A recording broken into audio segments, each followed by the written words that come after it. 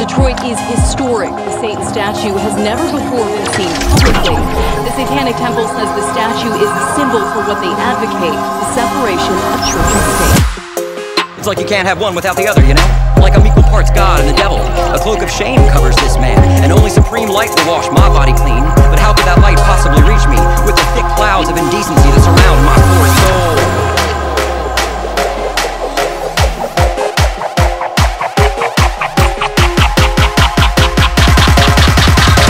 I don't know. Notice me, Senpai. Notice me.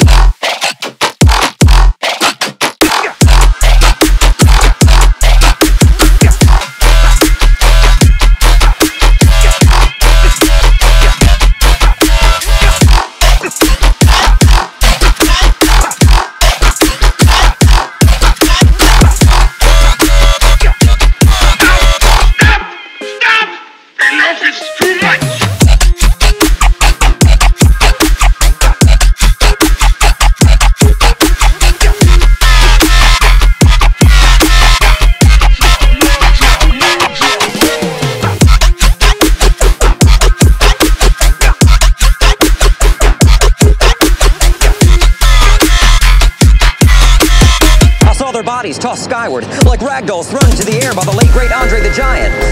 I don't know. They appeared to be weightless, hitting zero-G like the fearless crew of a forgotten Apollo mission, whose only objective was to obtain a beef and cheddar classic and return home to Kathleen Quinlan safe before sundown. I don't know. Part of me wishes I'd been hit by that car instead, so I could have gotten out of work early and gone far, far away from shift manager Masha's judging emerald eyes. I don't know. Notice me, Senpai. Notice me.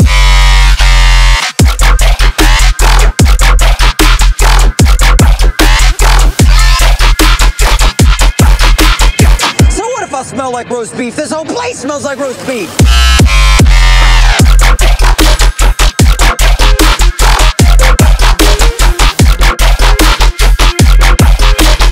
I do hope his eyes gaze upon me, and that my allegiance is recognized.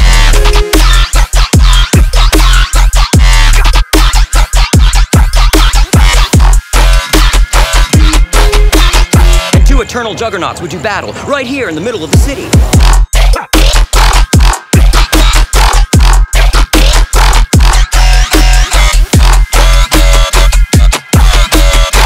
What stands at the center? To that I say, my soul.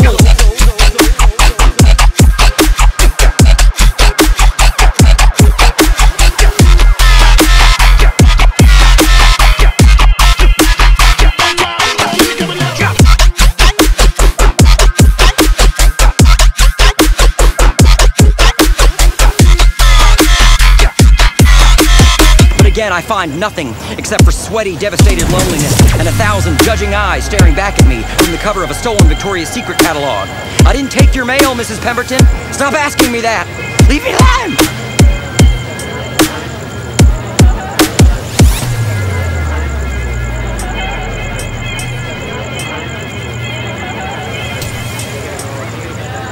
I don't know. Satan's pretty cool.